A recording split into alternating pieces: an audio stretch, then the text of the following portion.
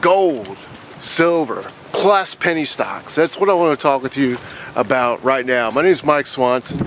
I run the website wallstreetwindow.com, and the odds are you're watching this video because you clicked a link on my free email list, notified about it. Now, if you're not on my free email list, you're going to want to get on it, because that's the first place you'll hear about information like I'm going to share with you right now.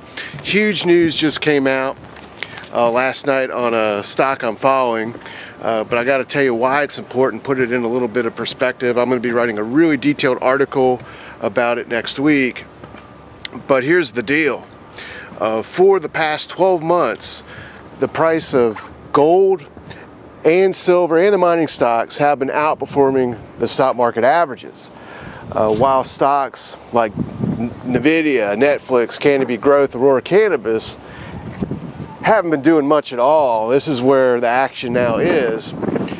Now, in September though, gold hit 1550 and pulled back for several weeks, and now it looks like that pullback is over and action is going to come back into this sector. That means the right stocks are going to totally explode from now on to the rest of the year. I think this is going to be the red hot place you're going to want to be if you're a trader, and if you're an investor, there's even more potential than simply a couple of trades in and out, because the right stocks are going to go crazy. Back in August, I recommended a stock called Aftermath Silver as my top stock pick of the month. I own the stock still to this day. Now, here's the deal. It's a penny stock, and the thing about penny stocks is they're penny stocks because they're development stage companies. That's why they're not $20 or $30 or $50. It's why they have huge potential in the right ones. But if you look at a chart of Aftermath Silver, it too pulled back along gold and silver since Labor Day. It looks like the pullback is over, especially when I show you the news I'm going to tell you about. But as you can tell from the chart, there is no volume in this stock for most of the year until June, July, when that started to change a little bit. It's because it's been considered a development stage company, even a shell company by the main exchange it's on in Canada. But that's starting to change. And that's what this news is about. So last night, the company put out this press release titled, Aftermath Silver closes catch-and-hold transaction oversubscribed private placement. I'm not going to go into all the details. That's going to be at a update I do, a written update next week. Subscribe to my email list to get that. Or if I've already sent it out by the time you're watching this, it'll be the first thing you get after you do subscribe to the email list. But to make a long story short, the company has closed out a transaction on a mining property that's going to be exploring and drilling next year. It raised money to close out that transaction, but because all this is happening and exchange has approved it in Canada, the stock is going to be listed as a TSX Venture Exchange Tier 2 category issuer. Up until now, it's been trading with an H attached to the ticker symbol in Canada. That should come off in a couple days by the time you watch this video.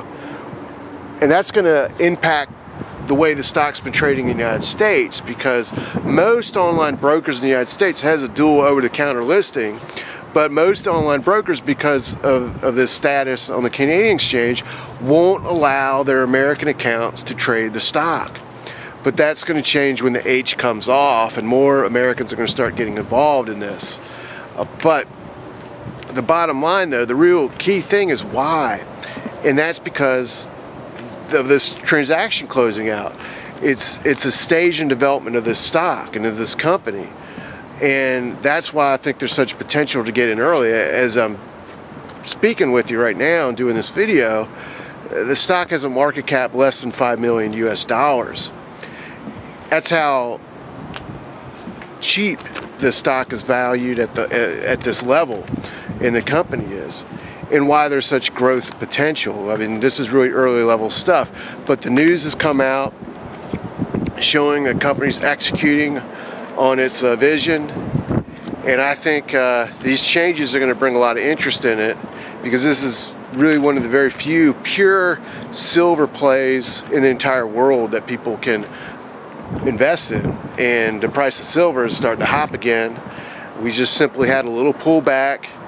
I know July, August, even CNBC was talking about what's going on in gold and silver, even sometimes on the nightly shows on CNBC, and all that ended after Labor Day, and the masses have kind of stopped paying attention. That's what happens during pullbacks and consolidations.